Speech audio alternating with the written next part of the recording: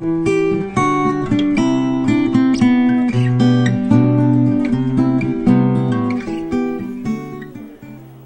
put a period where God's put a comma.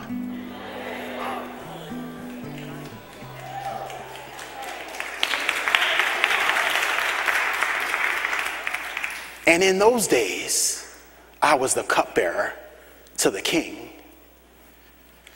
And it came to pass in the month of Nisan, Nehemiah 2 verse 1, and it came to pass in the month of Nisan, next chapter after he made that verse, in the 20th year of King Xerxes, when the wine was before him, that I took the wine and gave it to the king. Watch what it says in verse 1. Now I had never been sad in his presence before.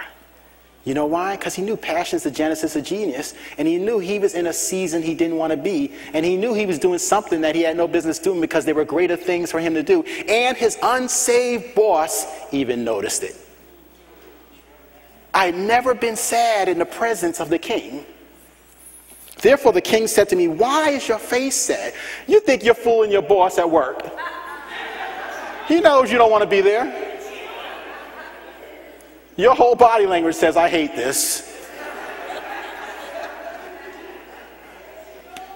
Therefore the king said to me, why is your face sad since you are not sick?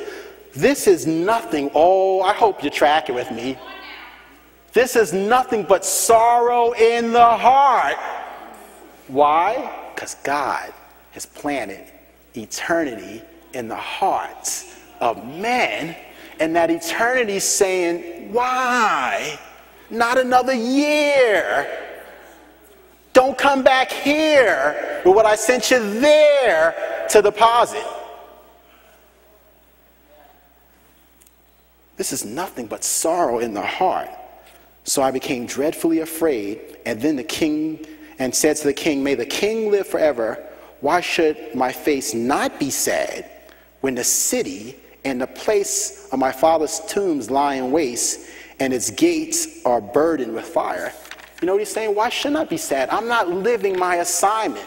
I'm not fulfilling my supernatural reason for my existence. What else would you expect?